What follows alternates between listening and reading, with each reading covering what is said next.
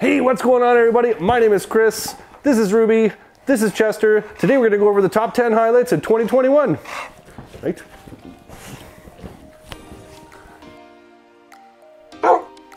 Number 10, going to our favorite pet store, the Bone Biscuit.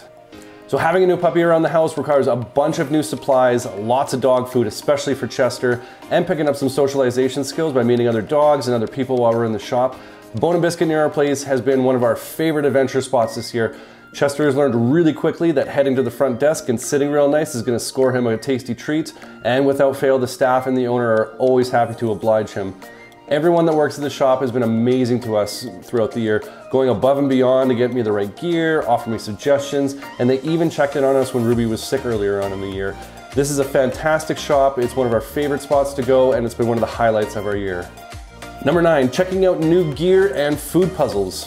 So having a new puppy around their house requires me getting a whole bunch of new gear and update some of the older gear that we had lying around the house. So this year we got to try out a whole bunch of new grooming supplies. We got some light up collars, we got some snuffle mats, and we got a super cool food puzzle Bryout Hound.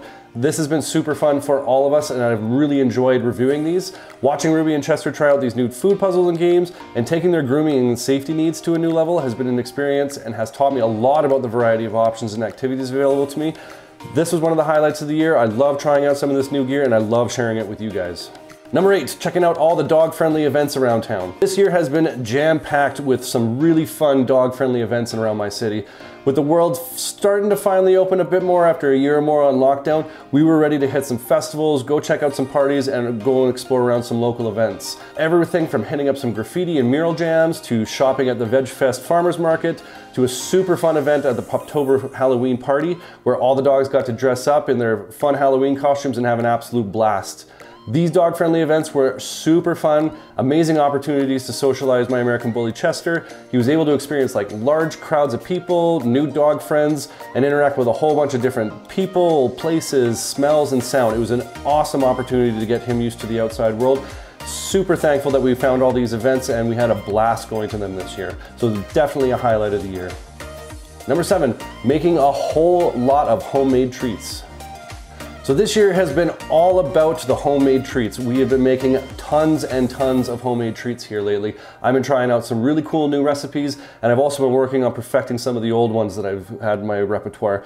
From like simple dog bones made with homemade icing, to amazing looking little pup cakes and donuts, to some refreshing pupsicles, and some super fun holiday candy canes. As a dog owner, making homemade treats is a great way to save a few bucks, and it's also a way to find like complete control over what you're getting into your dog's mouth. Making these treats this year was super fun. I loved sharing it with you guys. Got a lot of great feedback about it, and I know a few people that tried them out. So number 7, definitely a highlight on my list, was making all these homemade treats for everybody. Number 6, peanut butter paintings for charity. So earlier in the year, a coworker of mine tried out these fun home craft ideas by making peanut butter paintings with her dog, and decided we should throw a dog art show at our work and raise charity for a local animal shelter. So we got the dogs together and we decided to make some peanut butter paintings. Basically, you just take a canvas, throw some paint on it, put it in a bag, put some peanut butter on it, and let the dogs lick it and go to town. This was a super fun project to do, and I was actually blown away with the results. I kind of underestimated how talented my Pibbles were at making paintings. This was the first time I've ever done anything like this, and it was a super fun activity. I really enjoyed doing this, something I would definitely do again. And if anyone's interested, we're gonna be taking commissions, so if you want a custom Ruby and Chester painting, just leave a comment down below and we'll get you hooked up. Number 5, Ruby turns 11. So this year was my baby girl Ruby's 11th birthday, and we decided we were gonna really celebrate. Ruby has been my ride or die girl since she was 9 weeks old. She's been there with me through a whole lot of changes, a whole bunch of troubles, and some super highlights over the last decade. So of course, she deserves a special day all to herself, with some interruptions from Chester, of course. We played some of her favorite games. We went to the Bone Biscuit store to pick out one of her favorite snacks and let her pick out a new toy. We got some dog ice cream and a cake cookie, and we had a fantastic day together, and I can't wait to celebrate her 12th birthday.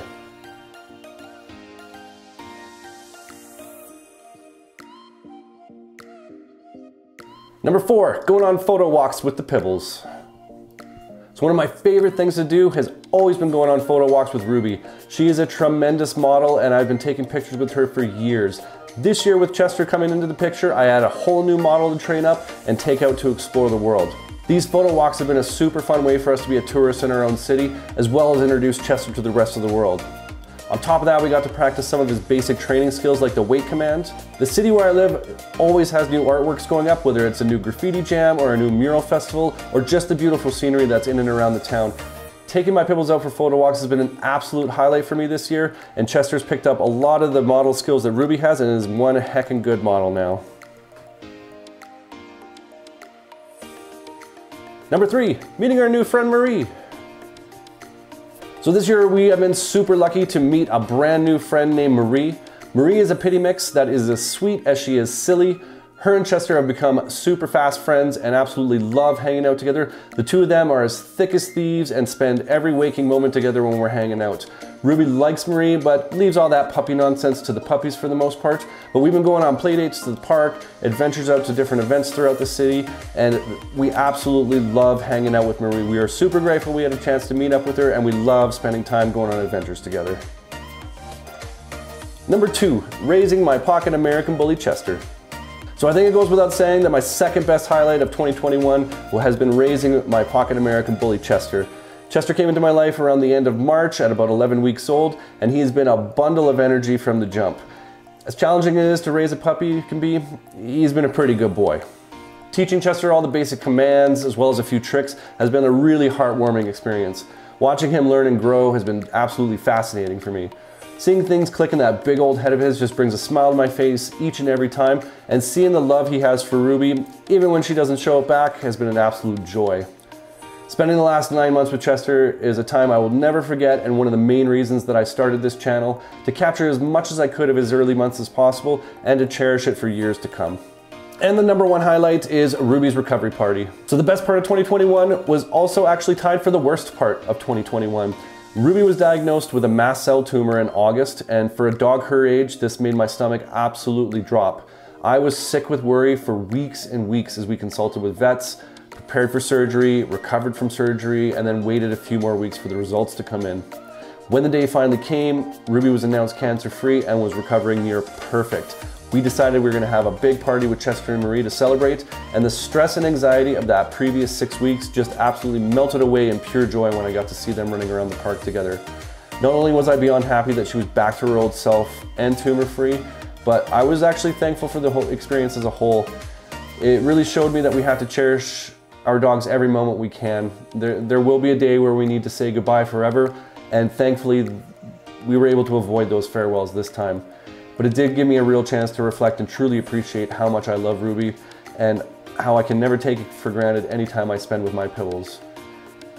All right, so that's gonna wrap things up for our top 10 highlights of 2021. I wanna say a special thank you to all you guys out there who have been supporting me from day one, and all of my new subscribers who have recently just come onto my channel. We've only been running this thing since April, and this has been one of the highlights of my 2021 is putting all these videos together for you guys, all the love and support you've shown me, some of the amazing and hilarious comments you guys have left. So if you enjoyed this video, make sure you boop that like button. Don't forget to subscribe. Thanks again for watching. Have a happy new year, and we'll see you next year.